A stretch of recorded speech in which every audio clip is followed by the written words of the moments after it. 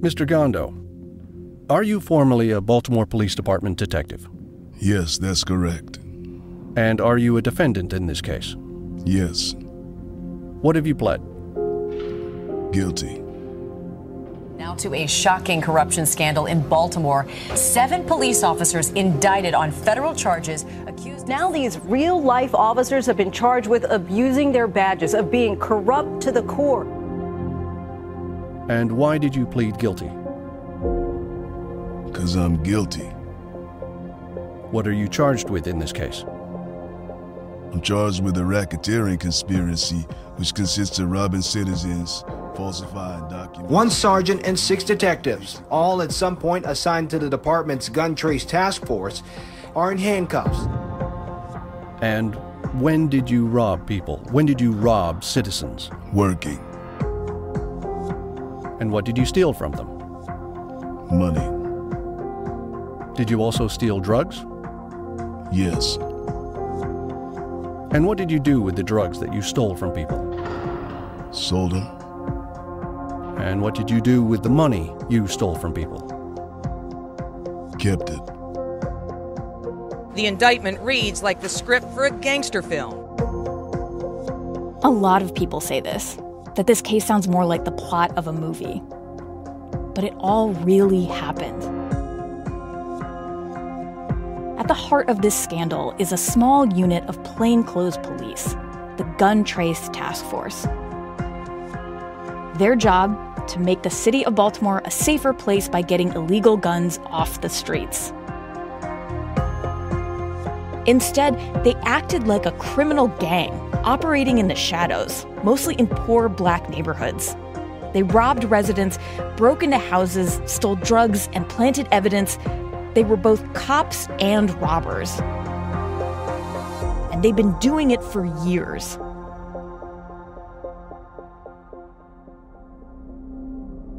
The fallout is huge. Hundreds of criminal cases dropped, and thousands are now under review. So how did this happen? That's what I've been trying to figure out. I'm Jessica Lussenhop, and this is Bad Cops from the BBC World Service. The true story of Baltimore's Gun Trace Task Force. Part 1. The Tracker.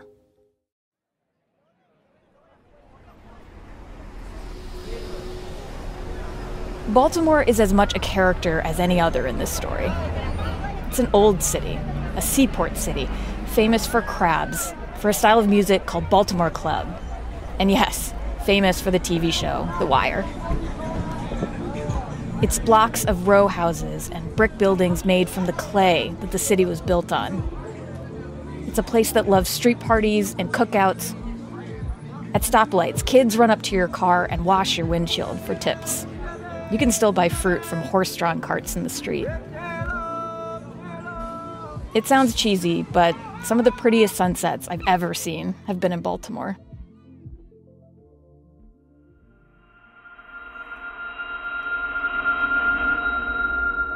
It's also a city with another side. Old racist laws carved Baltimore into segregated neighborhoods. Job losses and white flight left a lot of those beautiful row homes boarded up. Drugs devastated communities. And then the war on drugs emptied those neighborhoods and filled prisons. Guns are everywhere. And in amongst all of that, most people are just trying to get by. But minding your own business is no guarantee that you'll be safe. My name's Kenneth Baumgartner, live in Baltimore, Maryland. Kenneth is in his early 40s. He's a family guy. I have a wife, 2 daughters, 3 stepkids, 4 grandkids. He does general maintenance for a property management company. I do apartment checks, fixing refrigerators, dishwashers, make sure people got hot water, cleaning up, taking the trash out, just basically maintenance, you know. In early 2016, Kenneth rents a brand new BMW. It's a surprise for his son's birthday. And on this particular evening, he's feeling good, cruising behind the wheel of this flashy ride. In his jacket pocket, he's got a month's rent money plus the extra that he still owes his landlord. I was riding through like my old neighborhood. Then the next thing I know, I see 2 cars pull down on me all black and guys jump out. It's dark. Kenneth thinks he's about to be robbed. And he's not about to hang around to find out. As soon as I put my car in reverse and went to hit the gas, they start ramming my car backwards. His vehicle's forced back up onto the curb. He's stuck. My adrenaline was pumping 100 miles an hour, like I was scared for my life, like I didn't know what was going to happen or who they was, and I jumped out the car and I ran. He only manages to get a few feet, and then everything went black, completely black. I was out. Lights was out and I was out,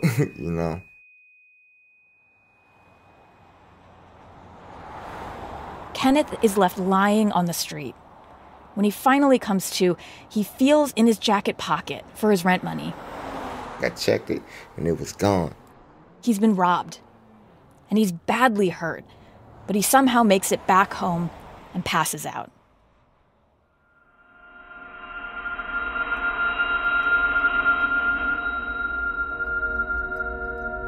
The next morning I woke up and my wife was like, I think you need to go to the hospital. And when I got to the hospital, they was like, yeah, well, your jaw is completely fractured. The next day I came back in for the operation and they wired my jaw shut. Kenneth's teeth are in pieces and his jaw stays wired shut for the next 5 months.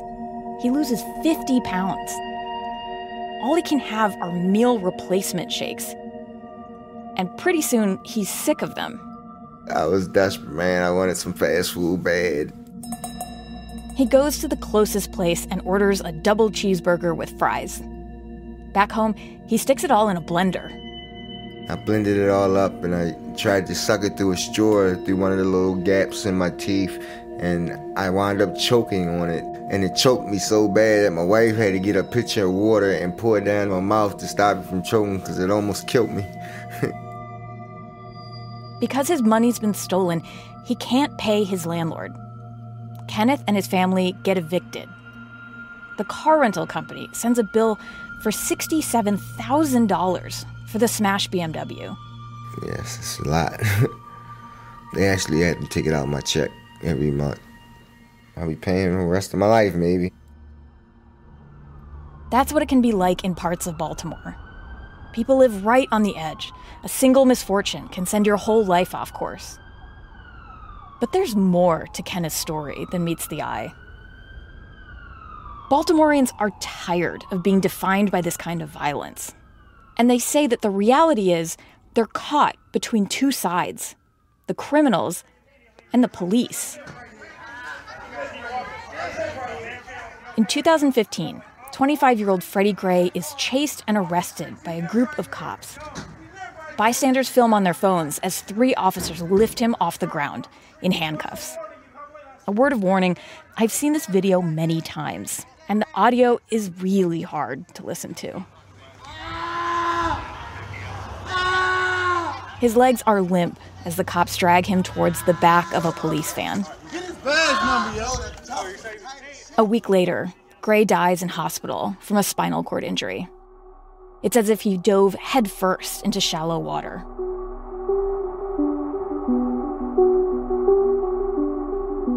There's speculation that he'd been taken on a rough ride. It's where police purposefully drive crazy to throw the passenger in the back around, bang him up for being mouthy or uncooperative. In the back of that police van, Gray's hands and feet were shackled, and he wasn't wearing a seatbelt.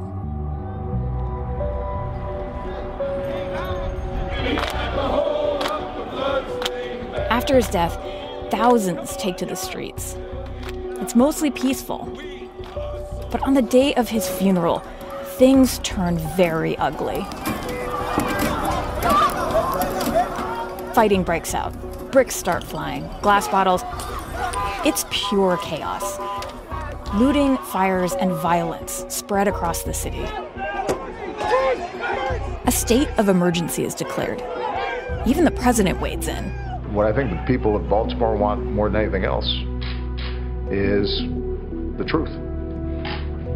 That's what people around the country expect. Gray's death is declared a homicide. 6 officers are under arrest tonight on criminal charges. This evening, Gray's family called this a first step toward justice. I remember thinking this felt like a huge deal at the time. People were dancing in the streets.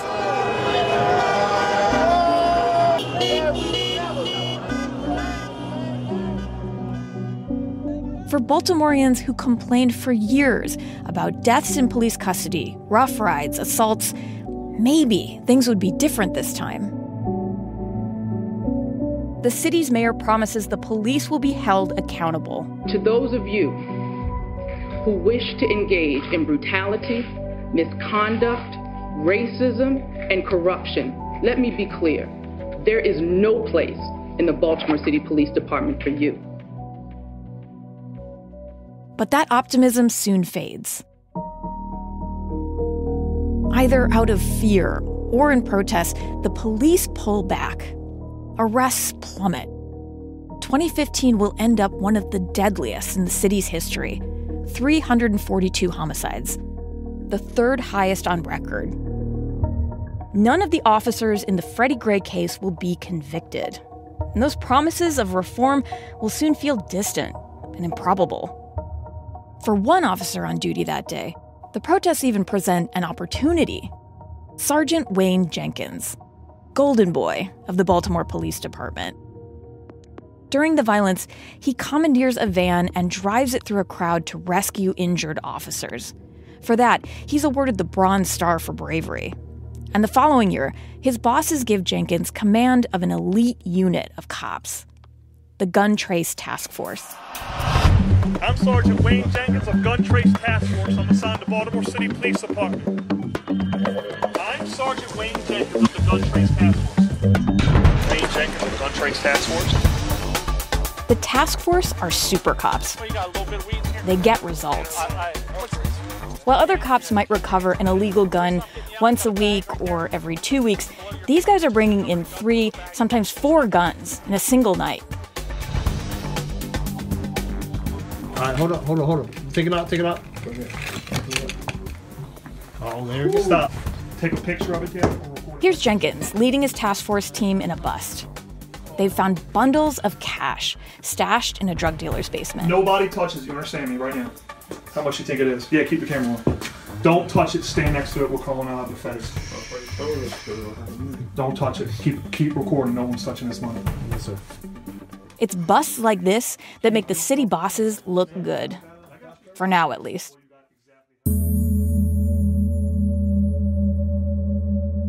But while Jenkins and his task force are out on the street tackling illegal guns, there's another deadly threat rippling through Baltimore. The opioid crisis. Dealers have flooded the city with heroin, and it's killing a lot of people. The cops are trying to fight back. One of those cops is Detective David McDougal from the neighboring Harford County Sheriff's Office. I've been doing drug investigations like this most of my career, so I'm just used to sitting in a car. I'm comfortable sitting in a car. That's what I do almost every day. McDougal does a lot of surveillance from his vehicle, trying to trace the source of the heroin. It's stressful at times when you're sitting in one place for a long time and you're the one that can't miss this, like, one thing happening. So you're watching, like, almost like you can't look away because it could be that split second where it happens, whatever it is that you're watching for. Tell us some of your tricks of the trade. The key is always have enough food. You know, you could be in your car for more than a day. So that and pee bottles. Make sure you have pee bottles. That's definitely a key. Because there's often times where you can't get out of the car and, you know, you got to do what you got to do. When he's not in his car, McDougal is looking through the phones of overdose victims to see who they were last in touch with. He's checking the texts or calls for the names of dealers. And there's this one name that keeps popping up over and over. Aaron Anderson. Anderson is a pretty big heroin dealer. He runs his operation from the parking lot of a shopping center in northeast Baltimore. I started doing lengthy surveillances and following him, trying to piece together his organization. It would sell large amounts, hundreds of grams, and then it would sell small amounts, 1 gram or a half gram. They utilized different vehicles and kind of did a lot of sales on the move, window to window, car to car. McDougal's rattled by how brazen this all is. The dealer's operating in plain sight, even in front of the cops. There's marked patrol cars driving through the area, and these guys are openly dealing drugs. And for days, the same thing, every day. And nobody else seemed to care. I'm like, I just don't understand this. It's almost as if Anderson's being protected somehow. In his 10 years on the force, Detective McDougal's never seen anything quite like this. He's shaken, but he continues watching the dealer and collecting evidence. When he gets worried about being spotted, he puts a GPS tracker on Anderson's car. This way, he can follow him from a distance. Finally, McDougal thinks he's got enough to take Anderson down. His plan is to arrest the dealer at his apartment. And he's just about to do that. But then his pattern changes. He stops going home. The tracker he's put on Anderson's car shows that at the end of every day, Anderson is winding up someplace else. McDougal follows the signal, and it leads him to a Red Roof Inn. It's a 2-star motel perched on a busy intersection a short drive north of the city. I've read the online reviews and, well, they're a little mixed. They do allow pets, though. And it's cheap and anonymous. The perfect place to hide out.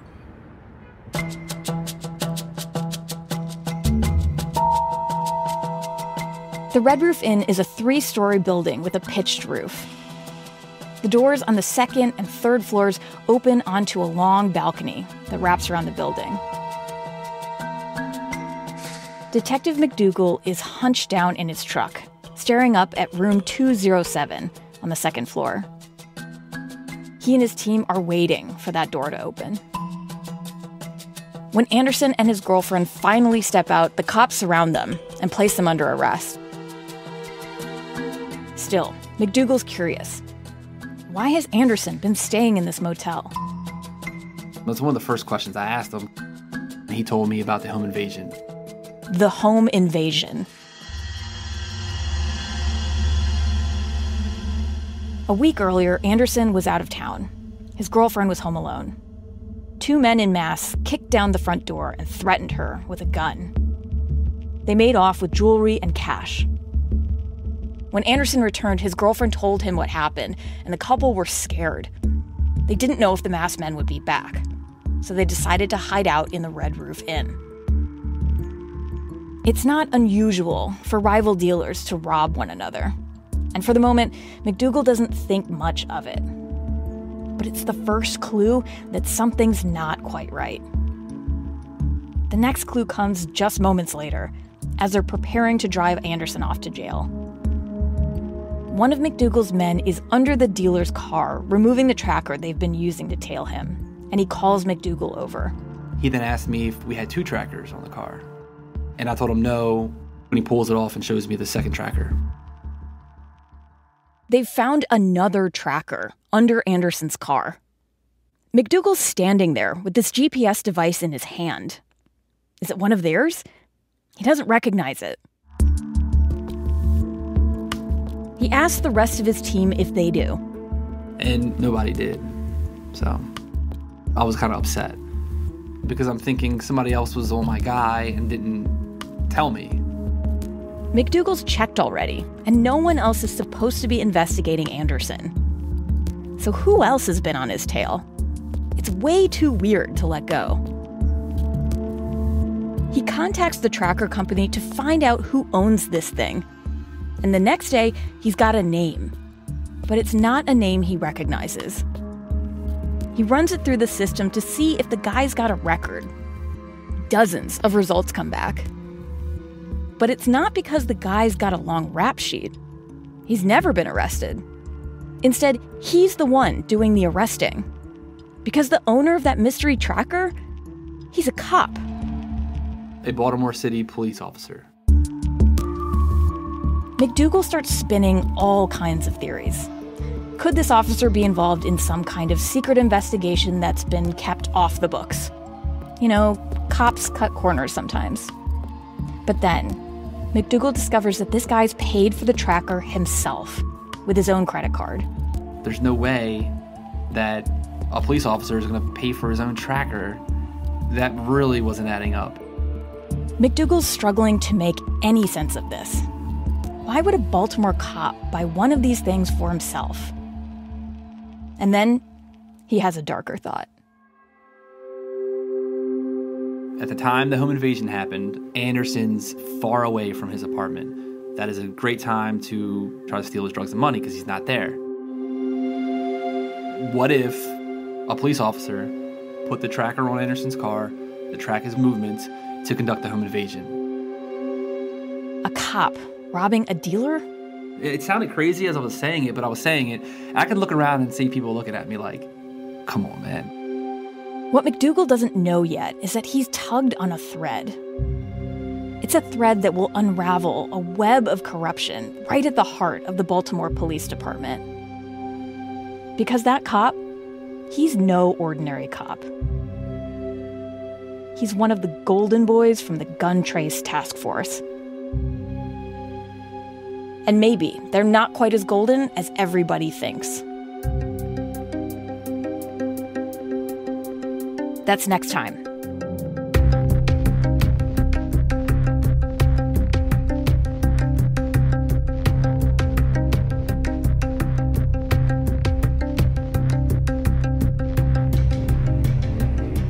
You've been listening to Bad Cops from the BBC World Service with me, Jessica Lussenhop. The program was mixed by Neil Churchill, additional mixing by James Beard. The producer is Ben Crichton, and the editor is Richard Varden.